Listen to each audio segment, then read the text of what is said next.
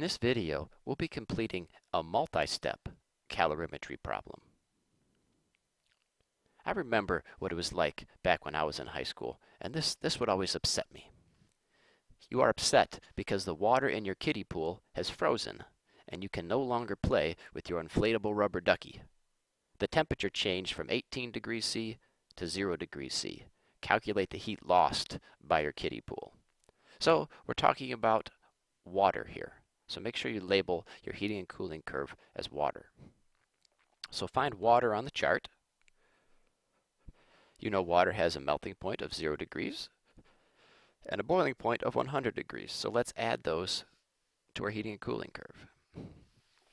All right, now let's read the problem carefully one more time.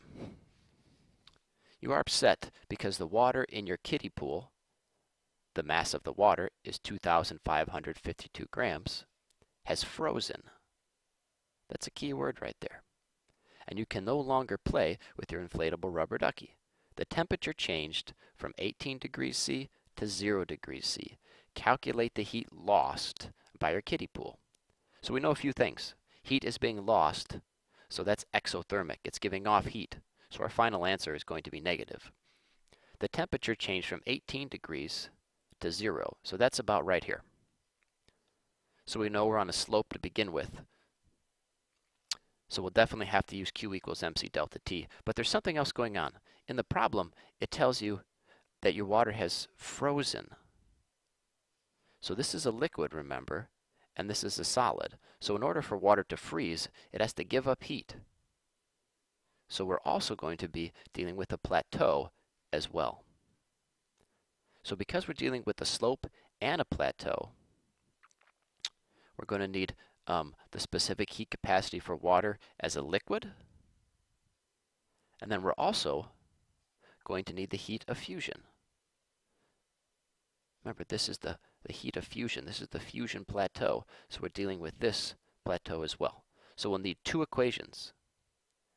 Q equals mc delta T and Q equals mHF. Now everything that gets plugged into here is specific for this slope. Everything that gets plugged in here is specific for this plateau. So the mass of the water, that's given to us in the problem. C, that's the specific heat capacity for water when it's a liquid, and that's given to us in our chart. And the change in temperature, remember, is final minus initial. So it goes from 18 to 0. So it's finishing at 0. So 0 minus 18. On your calculator, you'll discover that this is the answer, and of course, it is negative. Okay, now let's plug in what we know for the plateau equation. We know the mass, that's given to us in the problem, and the heat of fusion, that was given to us in the table. It's 335 joules per gram.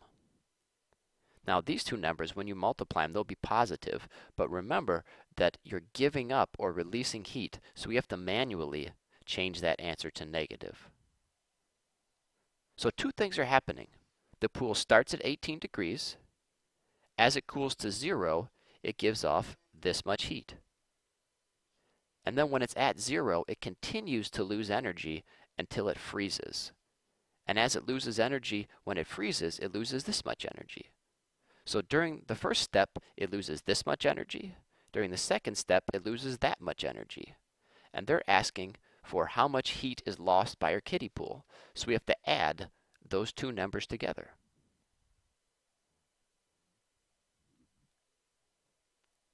So our final answer to the correct number of sig figs is negative 1.04 times 10 to the 6th joules.